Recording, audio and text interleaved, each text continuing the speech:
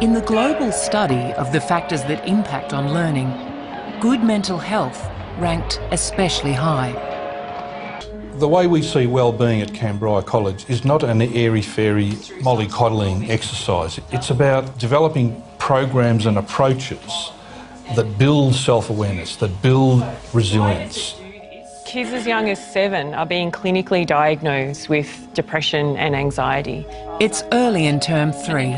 Canberra is working with psychologist Lee Waters from Melbourne's Graduate School of Education.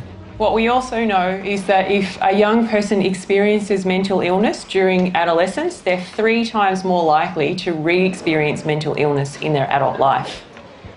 When I had the opportunity to hear Professor Waters speak about her visible wellbeing and her positive psychology, it really resonated with me and other members of my team. The last thing I'm going to do today is say that you as a teacher should be a therapist.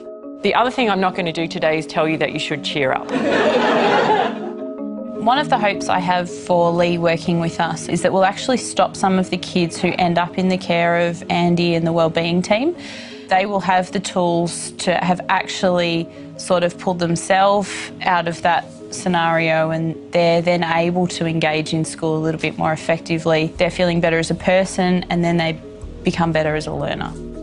So I want to encourage you to think as a school, how can we use the character strengths model as the first phase in this visible wellbeing project?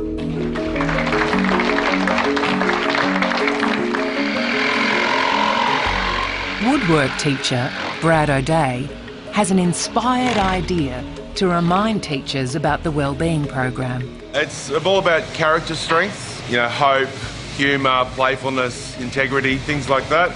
And we're going to be making a tree with all those words and character traits on different branches, and then everyone gets to tie a ribbon onto the branch that they associate with. It's taking pride of place in the staff room. Something as visible as this is really putting the terminology and the vocabulary at the forefront of everyone's mind. It's just having a bit of fun, and it's sparking a lot of conversation between staff as well. Oh, are you forgiving, Pete? Certainly. Very good, very good. Thanks, I'm buddy. hanging this delightful little caterpillar of me on bravery, so that'll be my number 1, and then I'll move around and hang my others as well. I shadowed humour wasn't in there. I thought humour was going to be there. What can I say, mate? You're not a very funny bloke. Yeah, obviously. There we go. Yeah, pretty. The task now is to try and improve wellbeing in the classroom. You are going to be completing a survey which helps you to identify the character strengths that you have. It's important because they need to understand who they are, to help them appreciate what they're good at, especially at this particular age. You get someone like Shara. Shara's really proud of the fact that she, has these values. One's appreciation of beauty and excellence. The second one's humour. Third one's kindness. 4th is bravery, and 5th is fairness. That makes sense. There's often low self-esteem, and all of these sort of qualities are really important for them to actually be able to identify what they're good at.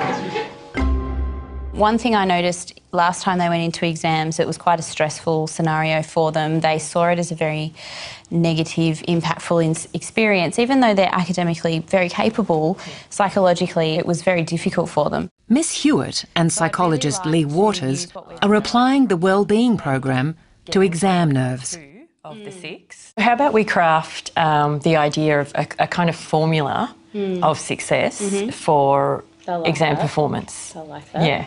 And so we're saying, exam performance equals content knowledge plus taking care of your wellbeing. Yeah, they'll like that. Miss Hewitt's science class are the guinea pigs. All right, get comfy, Year 8. So today, we're going to develop ourselves a psychological toolkit.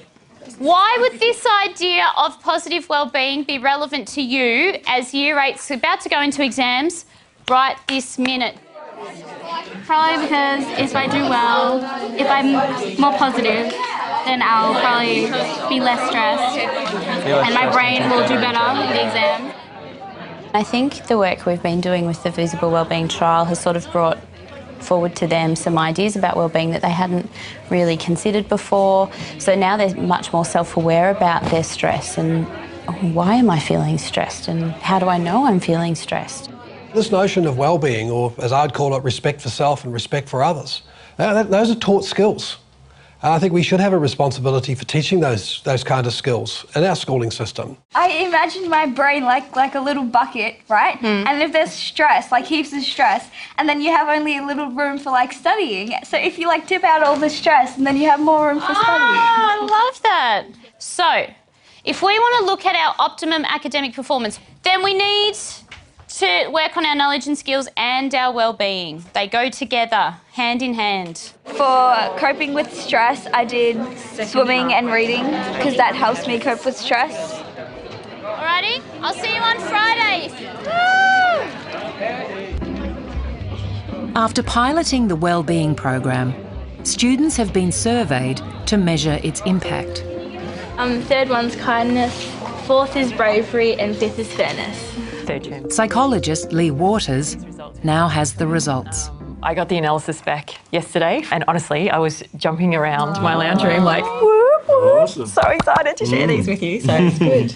Well, we've developed a tool to test whether the visible wellbeing approach is working. It's an online survey that we administer in the class, and what we're looking to see is whether there's been any shifts in those wellbeing indicators before the students went through a visible wellbeing approach and after. I've learned something new about my wellbeing as a result of the visible wellbeing ideas. 82%. Agreed. Awesome. That's like that just blew me away. Yeah. I now feel more confident in taking care of my wellbeing as a result of the visible wellbeing approach. 81%. That's awesome. Yeah. Yeah. That's really impressive. It is. Taking care of my wellbeing helps me learn better in class. 83%. That's phenomenal. Isn't that great? Because this is the crux, I think, if we can The program that we've rolled out is making a difference by not only giving them a sense of happiness and satisfaction and resilience, we're also giving them the chance to learn. And that's just, there's no lose in that. It's just win-win. Pretty cool, Put it frame and... Excellent. Yeah, so we did that to ourselves.